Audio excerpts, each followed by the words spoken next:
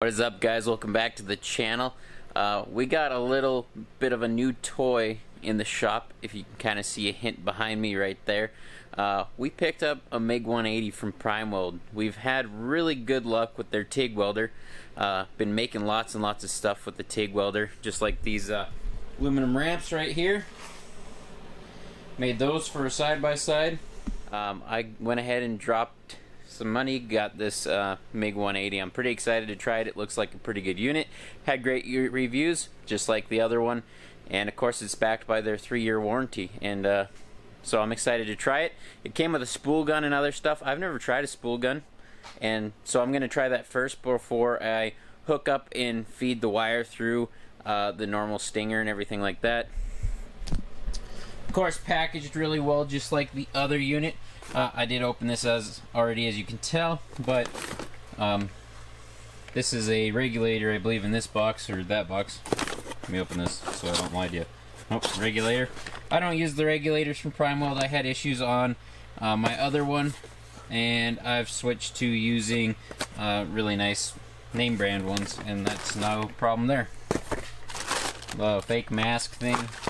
Of course, you get your electrode holder if you want to do some stick welding with it, but this is a Tweco style torch. Looks pretty decent. The button feels pretty nice. I opened it just to play with it real quick, but looks pretty decent, honestly. And then of course your ground, the 110 adapter, the spool gun, and it did come with a spool of ER 76 S6. Yep. And then whatever's in the spool gun, I'm guessing 4043, I don't know.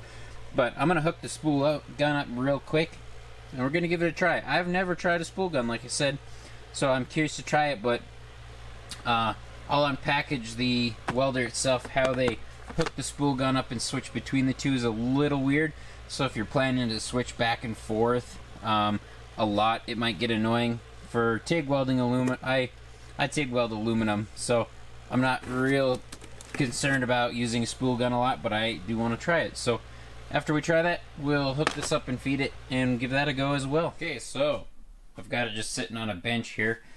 Ran to my argon bottle through my Victor regulator. Inside this panel right here, where the wire goes, gives you a chart and how to set up everything. So I got it going electrode positive, grounds on negative for going through the spool gun, is what it says, and I was right. It is 4043, and it's 0.9 millimeter is what they said, which I think is 035. Check, I think this chart. They give you this nice chart, and from what I was reading online, their numbers and speeds and amps and all that kind of stuff are actually pretty close. Just kind of fine tune it for how you like to run. I always ran a little hot, so, but I'm going to start with this on the aluminum stuff because obviously I've never messed with it. So, anyway.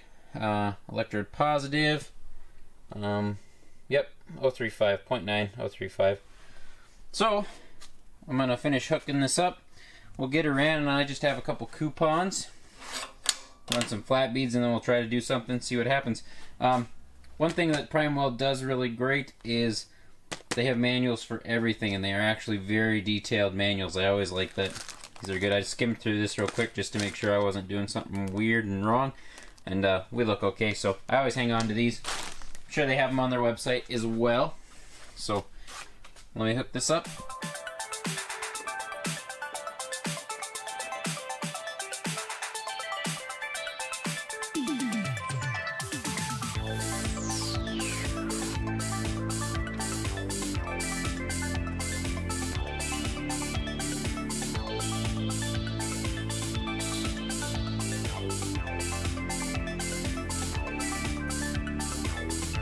Alright guys, so one thing I will point out real quick, when you are running a spool gun with this machine, under the flap where the wire goes, there is a toggle switch in there that you do have to switch between either MIG torch or the spool gun.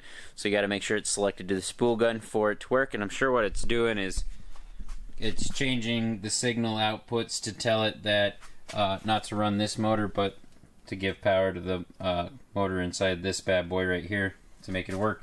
Basically, the whole purpose of a spool gun is, instead of running very soft wire through 10 or 15 or 20 feet of liner and hose in this, you only get, you know, 7-8 inches. It is possible to run aluminum through a standard Stinger wire, but you'd have to keep it very, very straight, and it may or may not be as good, but a spool gun generally is a lot easier, and it does work better with aluminum. So here's that switch I was talking about.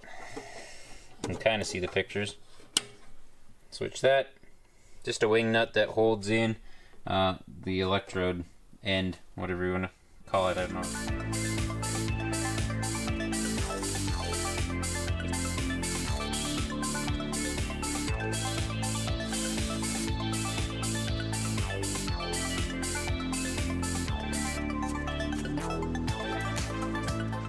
Messing with the spool gun's kind of interesting. It's very dirty, and that might be, some of that might be the quality of the aluminum filler they send you with. I'm betting it's not great. It's definitely got some crap in it. I definitely didn't clean the plates either.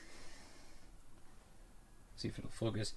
This was my first attempt to kind of do a weave with it, just on a fillet.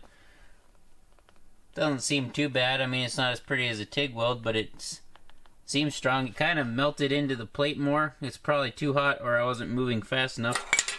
On this other side, I was trying to melt it kind of dirty, and then I just went straight, shot it. I mean, not too bad, I guess. I don't know. It might be worth someday playing with it a little more. I already welded together everything I'm planning to for the next little while with aluminum anyway, and honestly, I really like TIG welding, so I'll probably just TIG weld everything aluminum anyway, but MIG for what I'm doing is going to be way faster, and it's also really nice to have the MIG welder around, not just for making signs and all that other stuff that I do on the side, but for the next program, or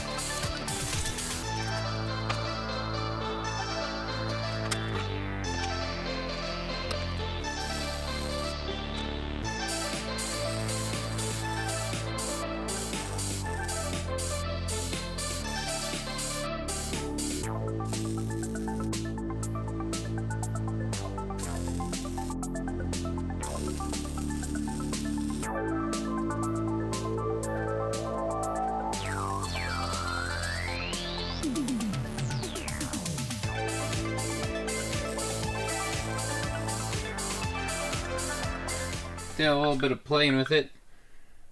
They don't look too bad. I used their suggested settings and kind of went from there. I might keep playing with it.